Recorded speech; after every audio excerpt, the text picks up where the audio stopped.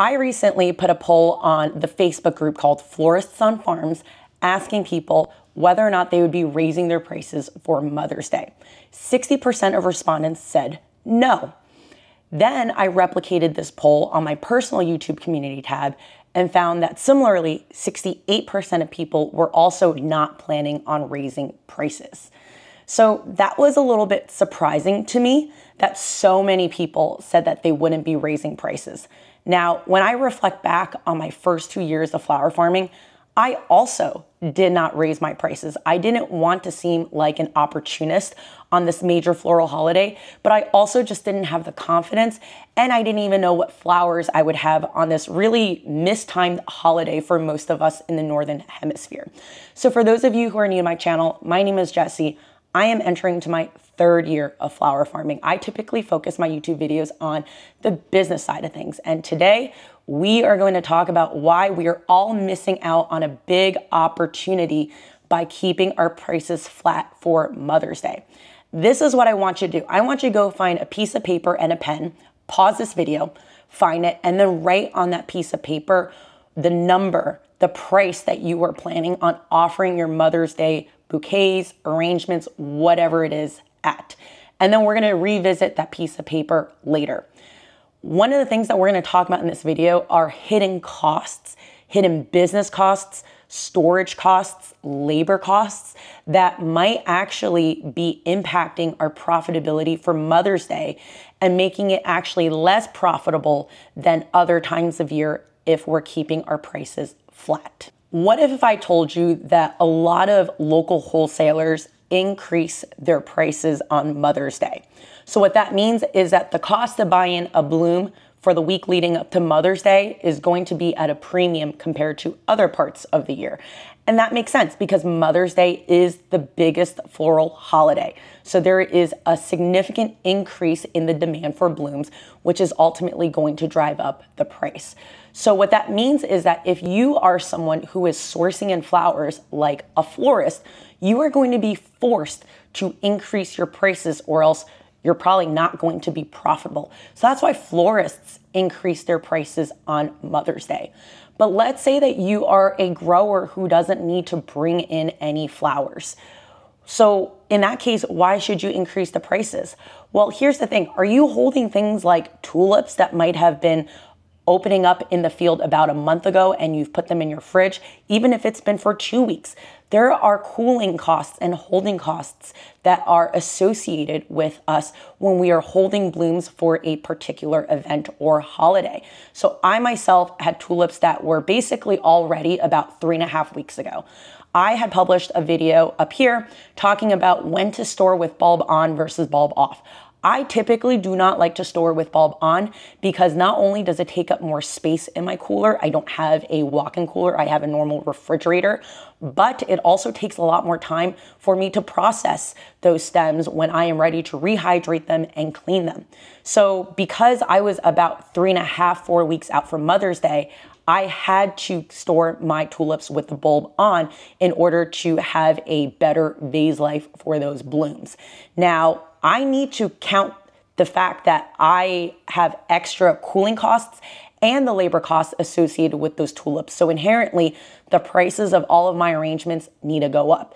The other thing is that I am also going to be sourcing some local flowers from those at my cooperative. And although our growers did not increase the prices per stem for this major holiday, we typically price on the higher end of wholesale anyway. So I am bringing in blooms that typically designers are using for events where they can upcharge. I'm going to be selling at a farmer's market. So I have a limit in terms of how much extra I can charge, but I need to also be mindful that if I'm bringing in these premium wholesale blooms, that I am charging adequately for me to make a profit. Another thing to consider is that there is typically more work, more stress involved with prepping for a major floral holiday, which is similar to preparing for an event like a wedding or a shower.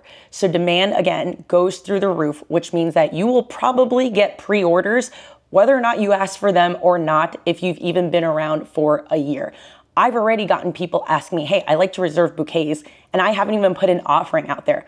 The point is that there is going to be demand from people who are your regulars, as well as people who have been sitting on the sidelines. And obviously, there's going to be time and effort needed to prepare for that. The other thing that I want to talk about is the state of the blooms that the flowers need to be in when it arrives for the mother on Mother's Day. You need to have blooms that are quite open and looking really, really full for the arrangement, but they can't be so far along that your arrangement isn't going to get good vase life. So if you think about something like a wedding, one of the reasons why florals for weddings are priced higher, if you exclude the labor and the effort and all the time that goes into just having florals for a wedding, is the fact that the blooms need to be in a specific state on that day. They need to be at their prime and they need to be looking at their best.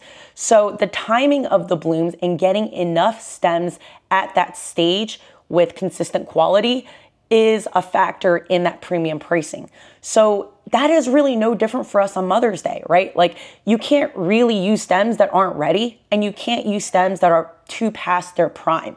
So you need to have a number or a high volume of good looking stems that are going to maximize the wow factor when mom gets it, but also maximize the amount of vase life that you can get from blooms in that state. So you might be putting in blooms that are just getting ready to open, blooms that are probably a little bit more open, right? The point is, you're gonna have to have a mix, and you're gonna have to have a plan for making sure that all the arrangements that go out the door look like that.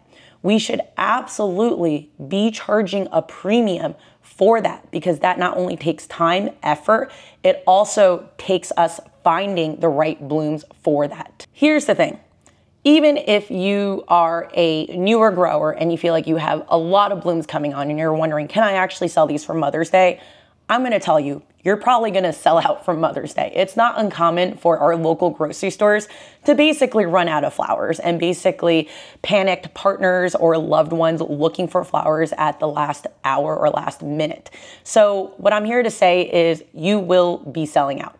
Now, in the world of economics 101, there is a supply-demand curve, which is a fancy way of saying that if you sell out of your flowers in 17 minutes, like I did at the farmer's market last year on Mother's Day, you price them too low, right? There's this sweet spot where you maximize the amount that you're charging something and you maximize the amount of volume that comes with that.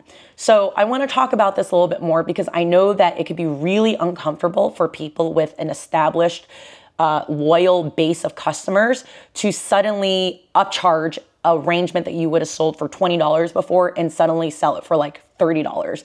That might feel very opportunistic, and I totally understand that you don't want your customers to feel like you're taking advantage of them on this floral holiday. So let's talk about a couple of alternatives. One alternative is to create a more premium offering. This is the route that most people actually take. So typically, for example, I sell $20 bouquets. I would therefore be offering a more premium bouquet at, we'll call it $35.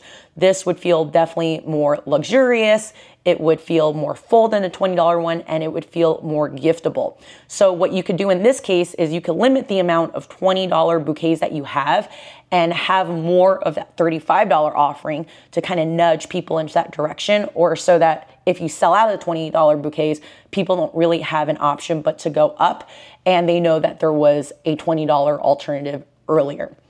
The second thing you can do is just add value-added features. So Mother's Day is a very giftable type of holiday. People are typically looking to have ready-to-gift florals. So something like a wrap may not actually feel giftable. You might want to put that bouquet into something like a vase, like a nice vase. I'm not talking about dollar store vases. I'm talking about like a nicer vase. So you can buy in a vase for, we'll call it like $7, $8, and then you can upcharge that vase the double of price, right? Value at $15, $20, and then put another $20 worth of flowers in there. And now you've got yourself a $40 to $50 arrangement that you can easily charge. Now, the customer is going to be happy paying that extra money because, again, it is ready to be gifted. Think about all of the partners, all of the kids, all of the loved ones who don't have the time or the capability to take something like a wrap and make it feel more giftable. If you want to stay away from vases, you can use something like tissue paper, ribbon to elevate the bouquet. And you should definitely charge a premium for the extra time and materials that you are spending on that. And you should definitely charge more than just cost, right? You should really charge that at a premium and think about, if this person were to walk into a florist, what would that florist be charging and what would that person be willing to pay? And use that as a baseline for how much you should be charging for your florals. Now, I say use that as a baseline because obviously when you go into a florist's shop, there is the design element, the artistry that is also being factored into their arrangements. If you don't have that kind of experience, you probably can't charge as high as what a florist does.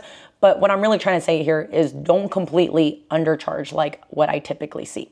Now, the other thing to consider is just where are you going to be selling your Mother's Day flowers? So I will actually be selling at a farmer's market. I have been invited back to guest vend on that day. That happened to me last year. The main difference is this time I was given more of a heads up notice. Last year I was given notice about 2 days before, and I was just under 1.5 months postpartum. So it was kind of a crazy time. I hadn't even started pumping yet and I was breastfeeding. So I did not maximize that day because of all of those factors. But this year, with 2 weeks of lead time, I really want to maximize that day. Now, I bring up the farmer's market because although I will definitely be having people who are visiting me from last year who are used to buying from me and know what I charge, this is a day where you're going to attract a lot of new people who typically don't buy flowers at all. Remember, these are people who are gifting florals because I guess it's the thing to do on Mother's Day, right? Or their moms really love flowers. So therefore, they're not used to what you've charged before.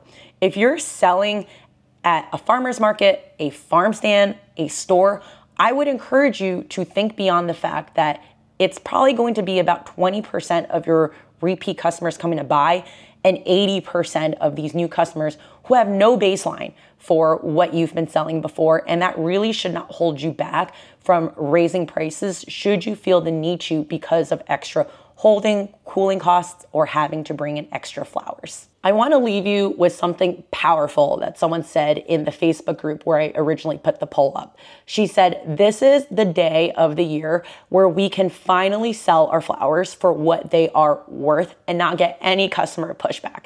I love that. So don't waste that opportunity. If you've been wanting to tiptoe into elevated design and see how much you can get for those arrangements on the high end, this is your chance to do it. I mean, we were talking about the difference between having an original sales goal of $500 by not increasing our prices and then getting potentially $700 for those same amount of flowers. Think about what that extra money can do for your business if you reinvested back into that. Florists are doing it, other people are doing it. You should not feel guilty about doing that. I also want to say that when I originally posted this poll, I didn't have as many options. The admin and fellow YouTuber Marie, who is a florist, a former florist, and now also farming, and she focuses more on high-end elevated designs, she had to put in a fifth option for me, which is 50 to 75% increase.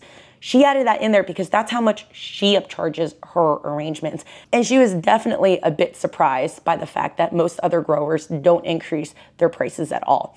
I also went back to Lenny Larkin, who I recently interviewed, to ask, what does she do for her farm stand during Mother's Day? And she said that she would offer a more premium bouquet in addition to her normal one, but have higher quantities of that premium bouquet so that when she sold out of her normally priced bouquet, all that was left was a more premium bouquet, and that was a way of making her repeat customers feel like that they weren't being upcharged, but also giving her an opportunity to maximize the sales from the floral holiday.